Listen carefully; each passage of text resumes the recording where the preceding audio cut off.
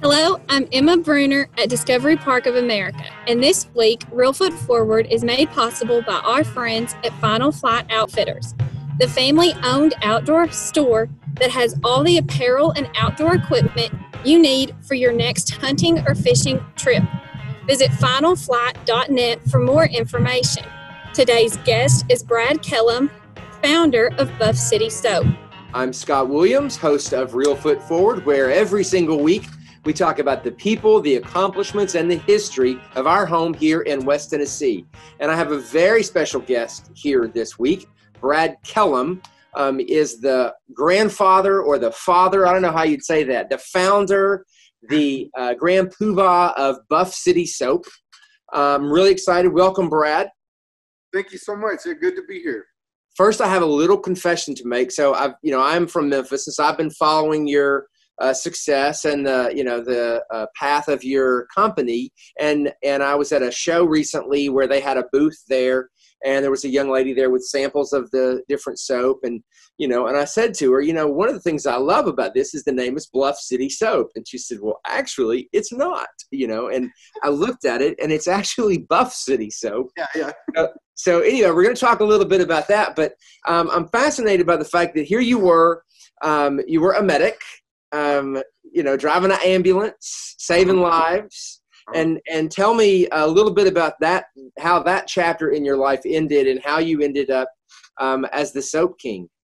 The transition was, the genesis of that is me turning 40. I have been in the back of ambulances and riding fire trucks for a decade and a half, and it's a young guy's game.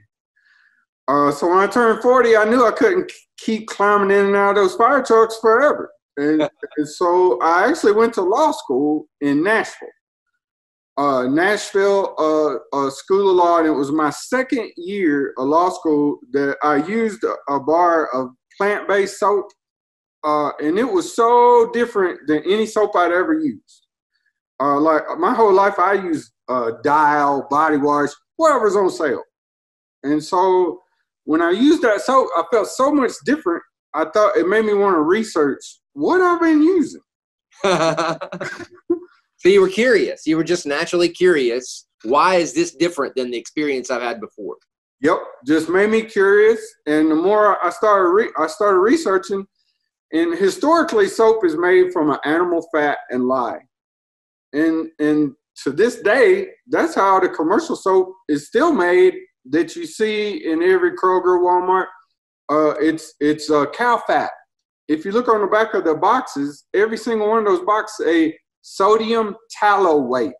It's beef tallow. So even today, the products in the grocery store, the commercial products, they're made from beef fat. And so when I discovered that, and I discovered that that's the reason that commercial soaps make you feel so dry, especially when you get out of the shower. Like, think about hotel soap. When you get out of the shower, if you use hotel soap, you feel dry, especially in your shoulders.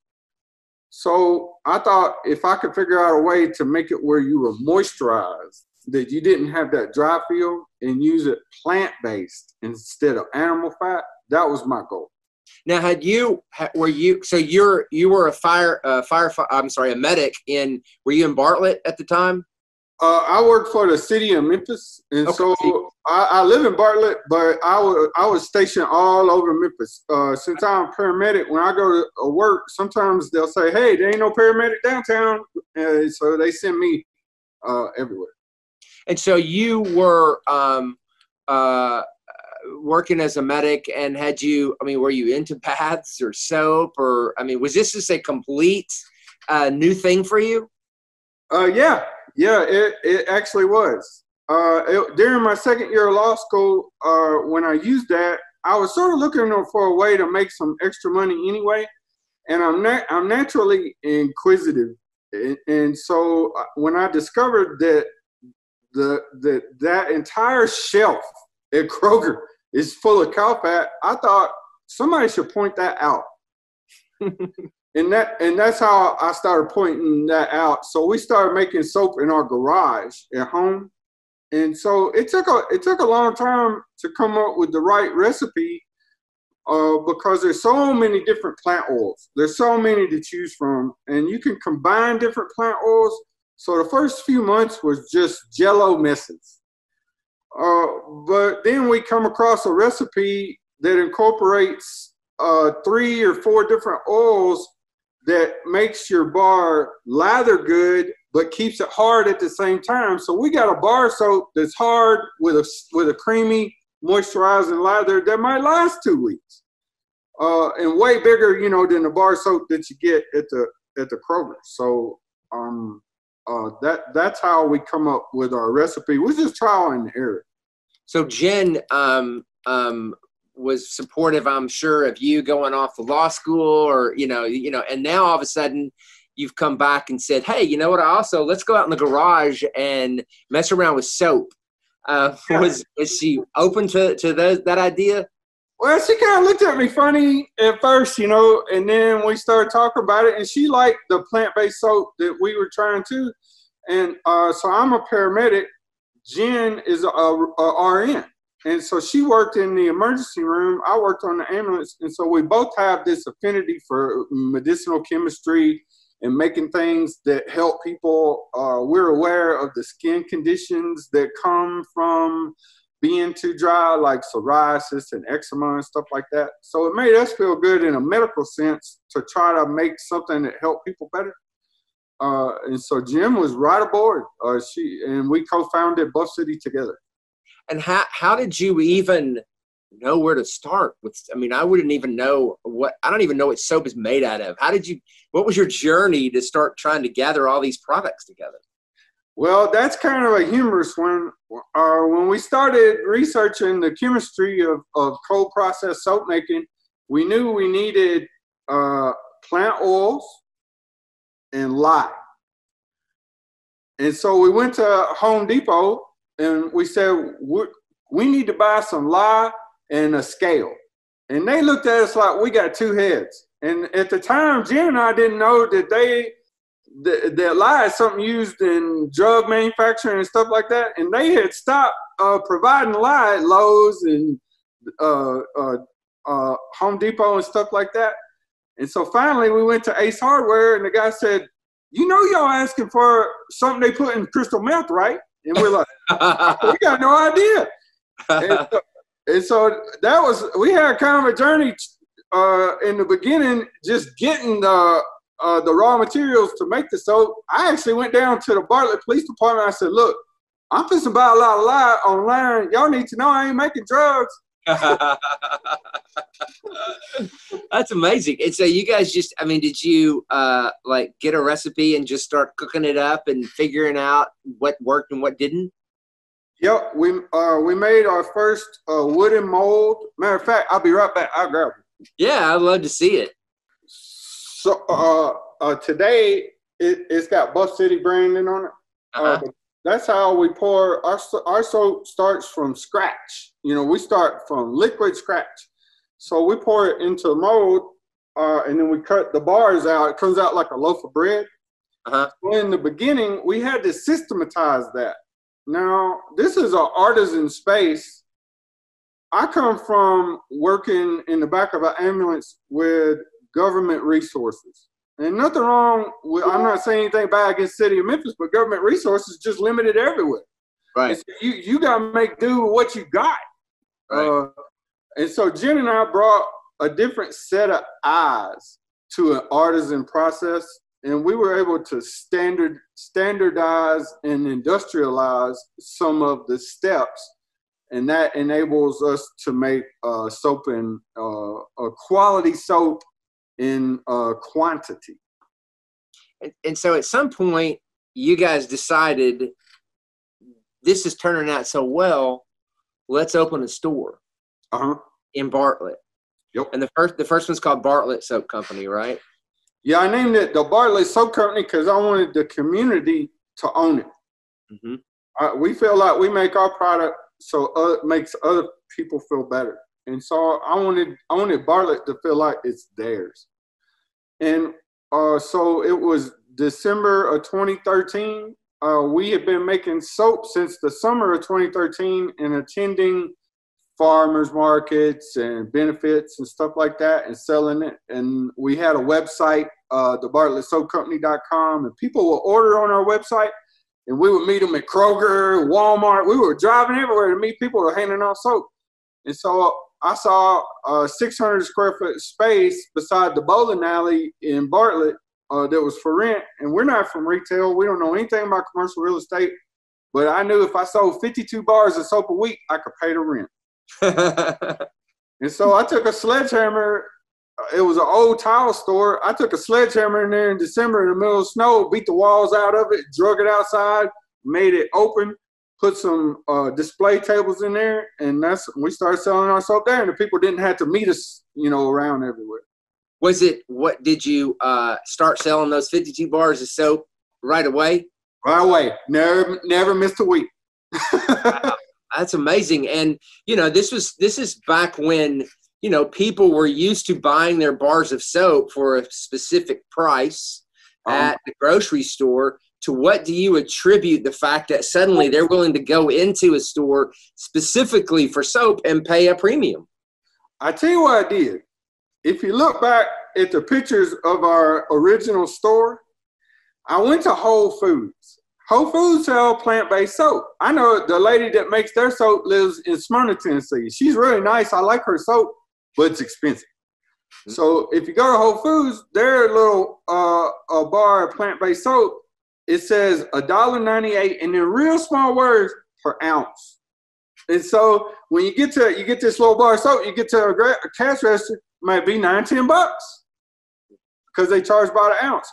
Well, I'm a working class guy. So I wanted to make a price for working class folks.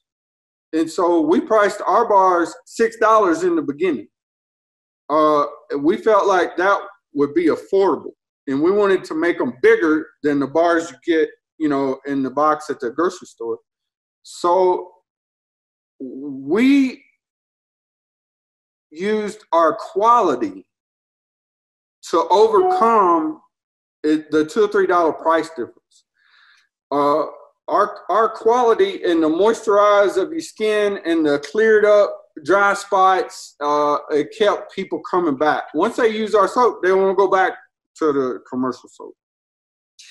And then what about, had you, I know some of the folks over at Paradigm, had you started working on sort of the branding of because I'm thinking the experience was probably part of the appeal as well. Yeah. Had you already started sort of branding yourself yet? I did it in an organic way.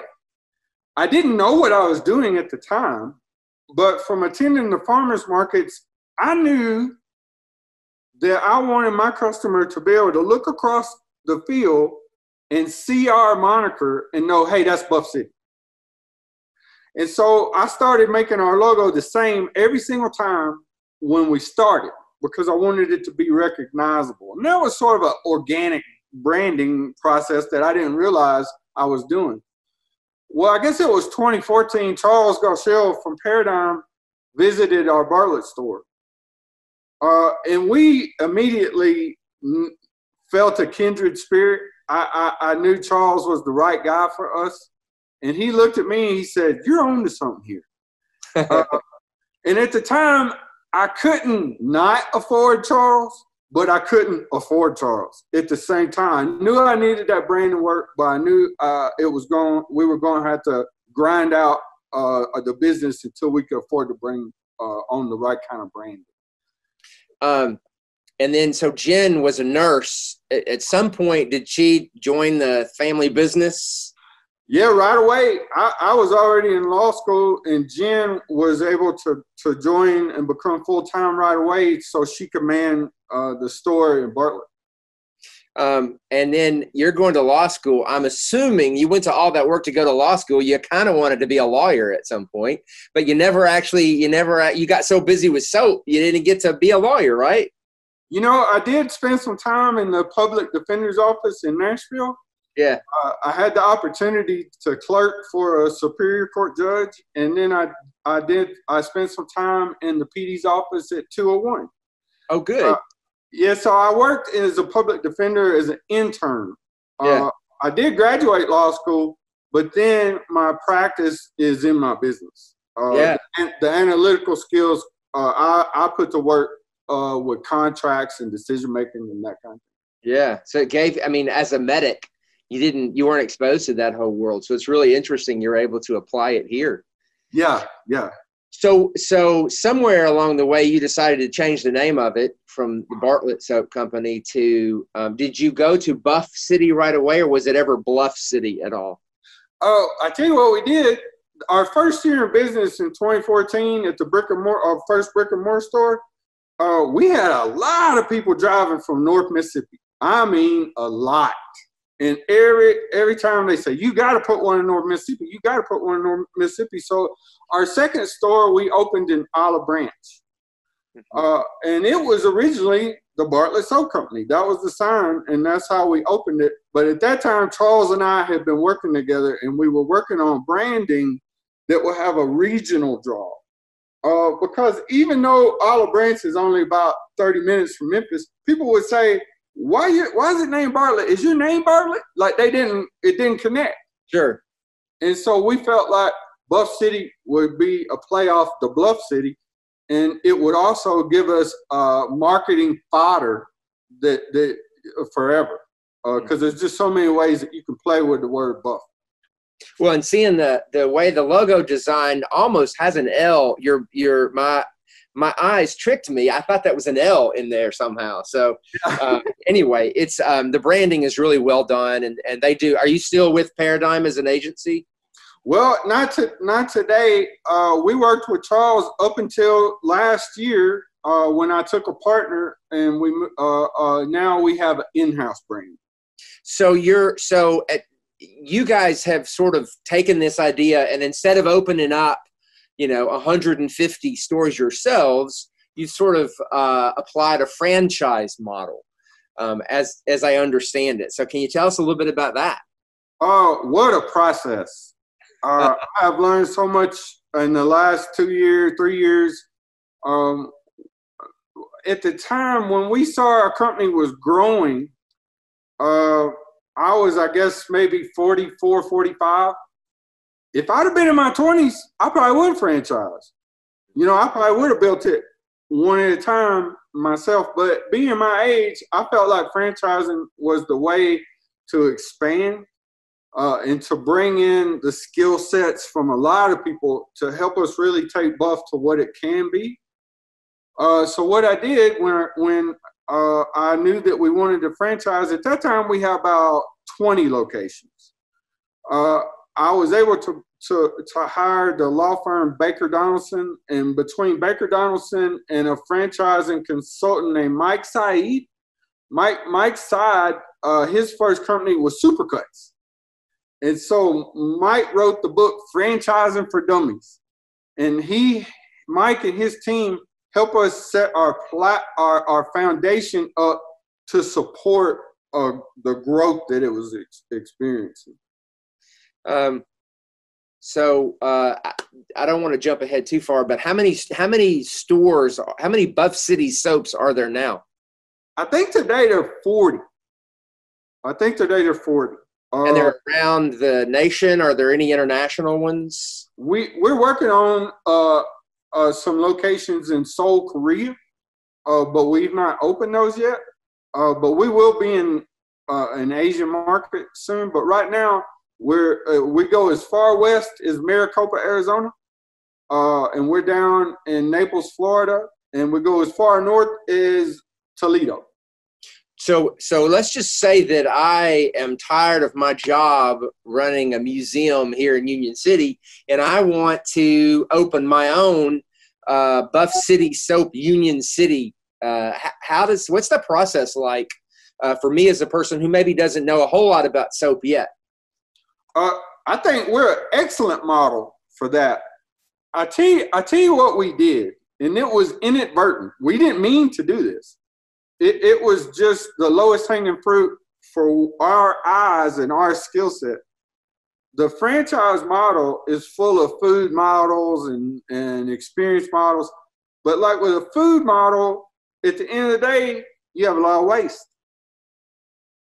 You have to have the health department. You have to have a major investment in ovens and venter hoods and grease traps and stuff like that. What we did with our model is we don't fall under the health department because we're not selling something that you eat. We do fall under the FDA and follow their guidelines, but our business model doesn't have waste. What you make today will actually be better tomorrow. You don't need to buy big ovens. You don't need to buy expensive grease traps and venter hoods. We don't cook anything. Our cold process is a chemical reaction. So I think we're an excellent business model for somebody ready to open their own business because of those elements. And those elements inadvertently sort of broke a paradigm in the franchise business.